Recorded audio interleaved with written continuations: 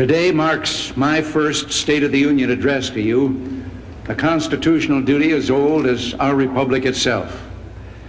President Washington began this tradition in 1790 after reminding the nation that the destiny of self-government and the preservation of the sacred fire of liberty is finally staked on the experiment entrusted to the hands of the American people. For our friends in the press who place a high premium on accuracy, let me say, I did not actually hear George Washington say that.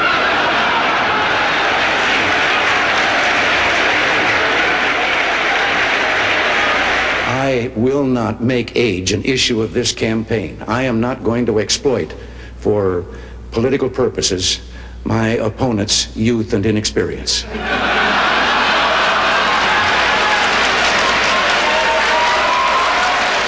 Although I've been around for a while, I can remember when a hot story broke and the reporters would run in yelling, "Stop the chisels."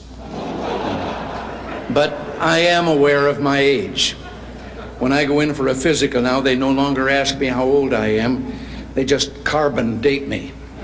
The story was an American and a Russian arguing about their two countries, and the American said, "Look, in my country, I can walk into the Oval Office, I can pound the president's desk and say, 'Mr. President, I don't like the way you're running our country.'" And the Russian said, "I can do that." The American said, "You can?" He says, "Yes.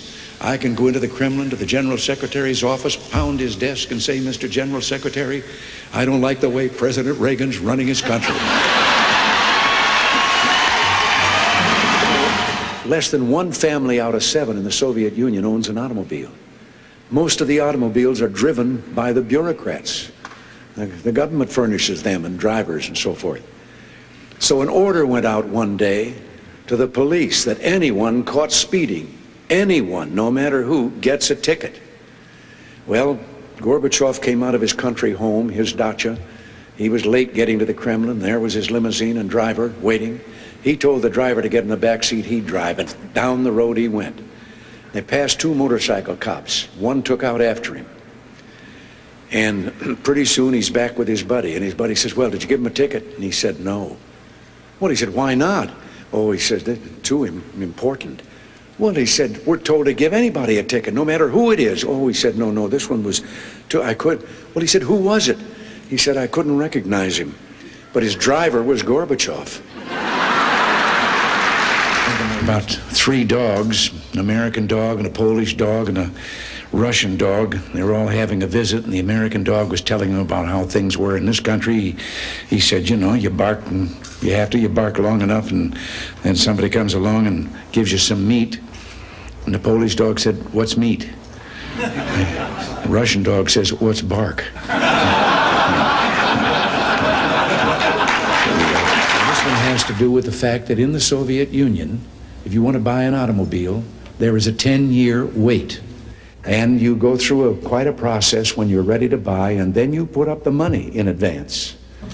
So there was a young fellow there that had finally made it, and he was going through all the bureaus and agencies that he had to go through and signing all the papers, and finally got to that last agency where they put the stamp on it. And the man then that had made the final stamp of the paper, taking the money, said, "All right, come back in 10 years and get delivery of your car." And he said, "Morning or afternoon?" And the fella said, "Well, 10 years from now, what difference does it make?" He said, "The plumber's coming in the morning." But I remember the story of a fellow who was running for office as a Republican, and he was in a rural area and it wasn't known to be Republican, and he stopped by a farm to do some campaigning. And when the farmer heard he was a Republican, his jaw dropped, and he said, "Wait right here till I go get Ma. She's never seen a Republican before." So he got her, and the candidate looked around for a podium from which to give his speech, and the only thing he could find was a pile of that stuff that Bess Truman took 35 years trying to get Harry to call fertilizer. So he got up on the mound, and when they came back, he gave his speech. And at the end of it, the farmer said, "That's the first time I ever heard a Republican speech." And the candidate said, "That's the first time I've ever given a Republican speech from a Democratic platform."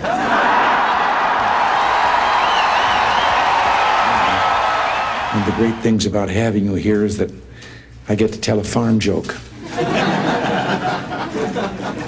Now, first I need a setting, but Rick, you're from Kansas, right? You bet. Okay, this takes place in Kansas. There was an old Kansas farmer there. He had a piece of creek bottom land that had never been developed at all. It was all rocks and brush and all messed up, and he started in on it, clearing it, the underbrush, and hauling away the rocks, then cultivating the soil there, and he planted a garden, everything from vegetables on to corn, and it really became a garden spot, and he was pretty proud of what he'd done. So one Sunday morning in church after the service, he asked the preacher if he wouldn't stop by to have a look. Well, the preacher arrived, and he took one look, and he said, "Oh, this is wonderful." He said, "These are the biggest tomatoes I've ever seen. Praise the Lord." He said, "Those green beans, that squash, those melons," he said, "the Lord really has blessed this place. And look at the height of that corn." He said, "The God has really been good." And the old boy was listening to all this, and he was getting more and more fidgety, and finally he blurted out, "Reverend, I wish you could have seen it when the Lord was doing it by himself."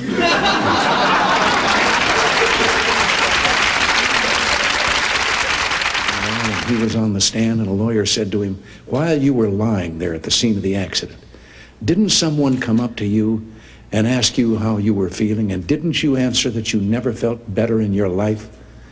Well, he said, yes, I guess I remember that happening.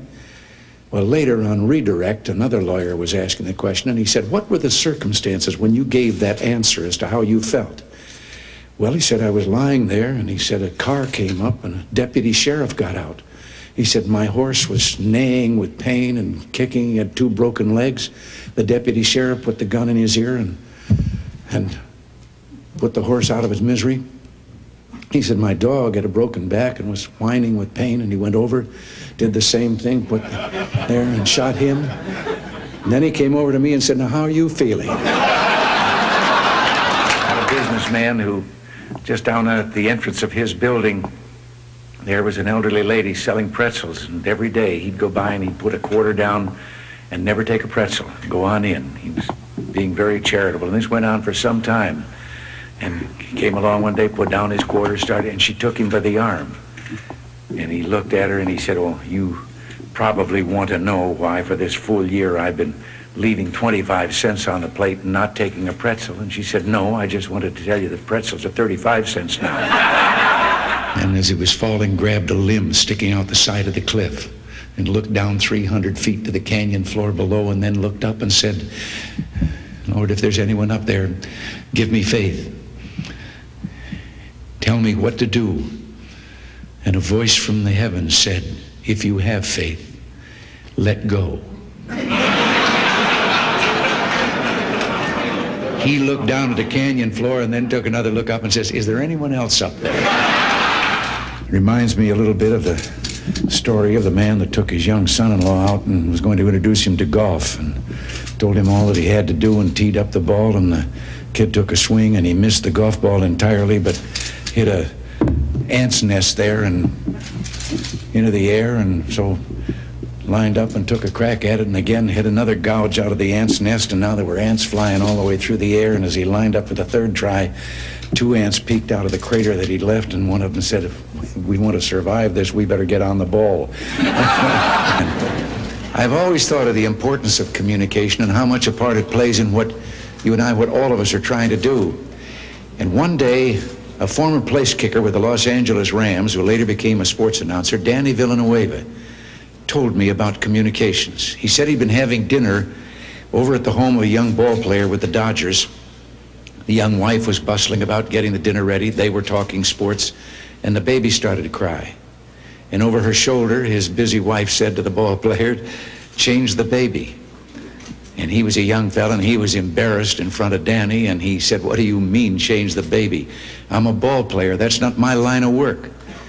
And she turned around, put her hands on her hips, and she communicated. She said, "Look, Buster, you lay the diaper out like a diamond, You put second base on home plate. You put the baby's bottom on the pitcher's mound. You hook up first and third, slide home underneath, and if it starts to rain, the game ain't called. You start all over. I know it's getting late, dear, but it's not often that we have so many people who've written about us and broadcast about us all together in one room like this, and I thought you might like to say a few nice words to them.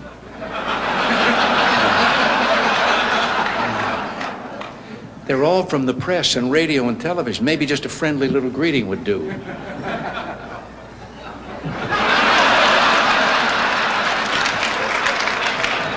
How about just a word or two, something friendly, even one kind word? I'm thinking.